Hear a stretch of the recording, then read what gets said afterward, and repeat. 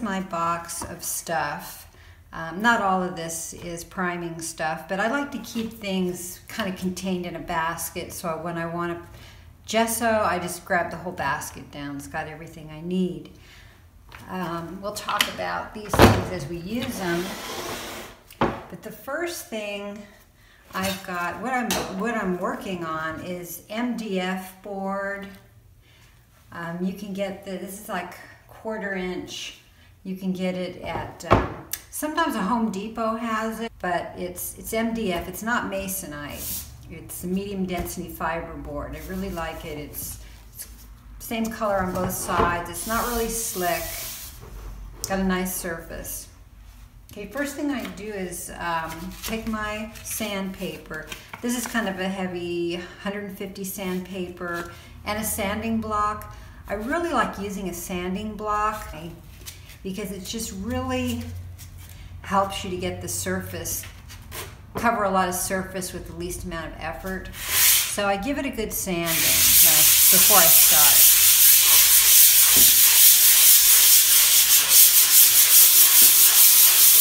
Okay, that's just kind of to rough up the surface. And what I'm starting on is a drop cloth covered table. And I like to use a couple sticks to prop the panels up on, because there'll be drips and things, and if I have it sitting right on a newspaper or drop cloth, I'll have to peel those drips off and separate the panel from the back. So this just kind of makes it float and it works a little better. So the gesso I'm going to use today is a heavier gesso. It's the Eugster professional gesso. Comes in different sizes. I like to get the big size, but you can see that it's a lot thicker than maybe other ones you've used like this. This is not bad either. Sometimes I'll use this, a Liquitex gesso, but it's kind of more of a liquidy consistency. Well, this is more paste-like, and it seems to give a little heavier coverage. So I'm going to take it out of there with putty knife.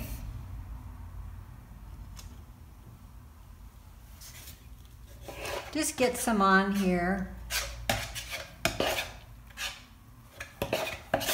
And I'll just kind of follow along behind this with my brush. This is a trim brush. I think I got this at Home Depot. It's a bristle brush. It's pretty stiff. Got a short handle on it, which I like. And so I just do random strokes.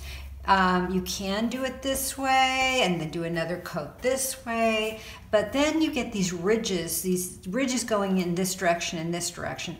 I kind of like the random brush strokes. This stuff also drips a lot less than your thinner gessos. I'm going to sand this when it dries too. Not trying to get a really thick coat on, but I definitely don't want to see the brown surface underneath. So working my way down here, I can already feel it. That stuff is drying up there. These boards come in, it's 4 foot square or 4 feet by 8 feet. So unless you have a saw, wherever you get them, usually you can pay per cut and have them cut it for you. Okay, we'll let that one sit and dry. Okay, so I'm back. It's been about 2 hours, and this is dry. This is really good, nice and dry. You can see the surface, you can see the wood through here a little bit. That's okay, because this is our first coat, and I'm going to sand this. I want to take the ridges down. I want to not make it a super smooth surface, but take the ridges down, and also this is going to give it more tooth for the next coat.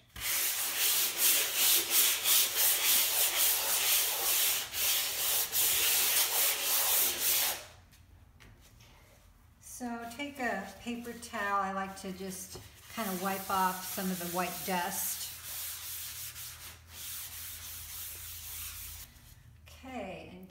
back to more gesso.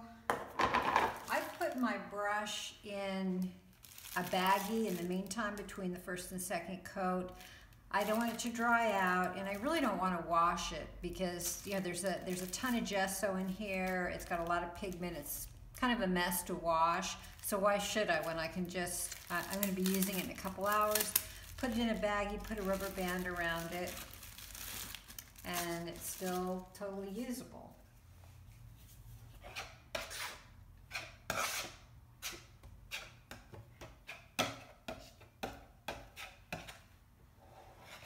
Just about the same thickness of a coat. It's about a quarter at a time.